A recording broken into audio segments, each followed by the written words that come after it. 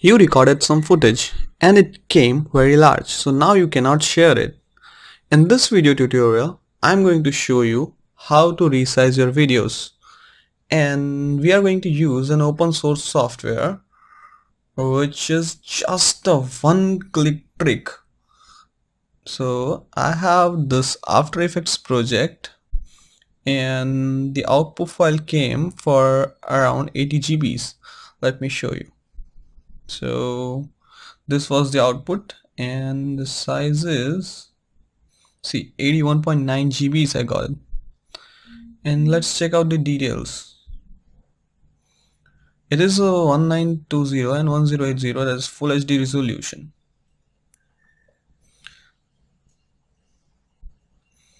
So let's go and download the software. The software is HandBreak and it's the first link, handbrake.fr, and you just click on this download HandBreak.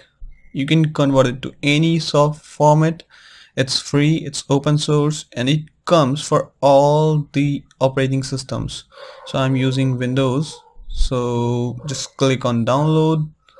It doesn't lead you anywhere, just simple binary download. So I already have it. Let me check it. Not here. I think it's on desktop. Yeah, maybe here. Yeah. So let me install it. It's very fast. Just click next, I agree, install, and whoosh, it's done. So let's open this and convert my video to extremely low size. It might take some time to open for first time. And here is my output file. You can just simply drag and drop on anywhere of the screen. Now it's loading. You can also add any file or any folder which had multiple files in it using the source. You can cancel it anytime, and here you are going to save your output, give it a name, and you can only have a save type as MP4. Yeah, but it's pretty much now every device supports. So let me save it with FB likes optimise, because I already have optimise. So you have got filters, video, audio. In audio you can change bit rates and the codec, and you can add subtitle, chapters, you can import, export. You can really change some video settings. Yeah, and this is contrast quality. It's going to be helpful when you are making video for mobile. The more you increase the contrast, it's actually lower quality. The lesser the number shows means higher quality. So if you put it between 15, it's very high. So I'm going to use web optimize because this video is going to be uploaded on YouTube, and you can have the size as you wanted. And let's see the presets. It has universal, it's 720, the normal, high profile. Let's see, no, oh, 1920. Yes, I want the exact 1920 size. You can use the high profile. The internal settings are changed for normal and high profile, but you won't know it.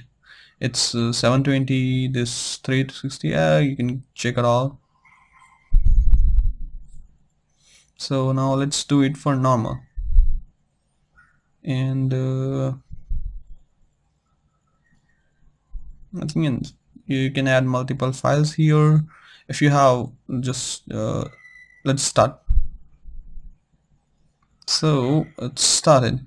It shows wait a minute, it shows around 18 minutes. Yeah, it will take around 19-20 minutes to convert just 8 minutes of video, but guys, it's worth it.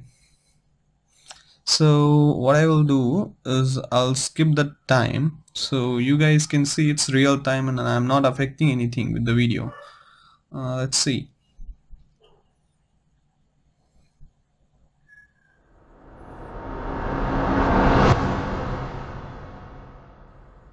And it's nearly done.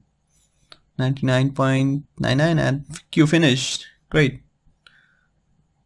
So let's close this because we have already decided the output, and it's in D. This one, yeah, FB likes optimised.